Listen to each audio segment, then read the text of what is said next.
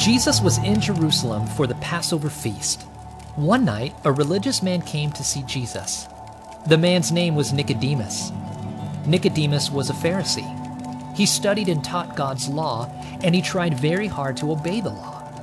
Nicodemus wanted to know more about Jesus. "Rabbi," he said, "we know that you are a teacher who has come from God. No one could do the miracles you do unless God were with him."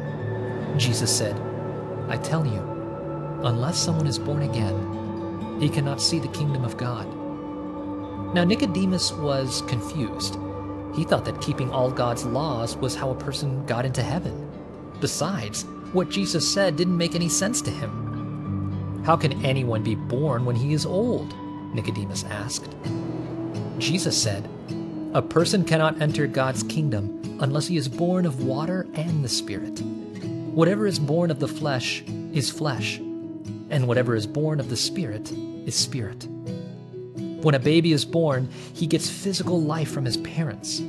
Physical life doesn't last forever, but the Spirit gives people a better kind of life, spiritual life, so they can live with God forever. Jesus said, "Don't be surprised I told you that you must be born again." Nicodemus still didn't understand. "How is this possible?" he asked. Jesus said, "When you don't believe what I say about things I've seen on earth, how will you believe what I say about the things I've seen in heaven?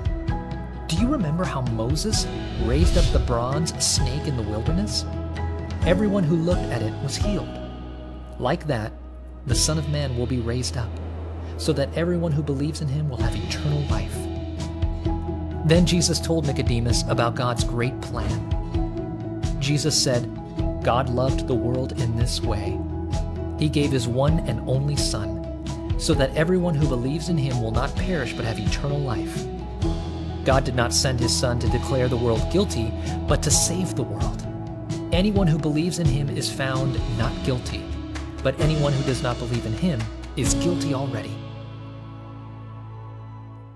Nicodemus needed new life, eternal life, but he could not do anything to earn it. Eternal life is a gift that comes only from God. God showed his love in this way. He sent his one and only Son to save the world. Everyone who believes in him will not perish, but will have eternal life.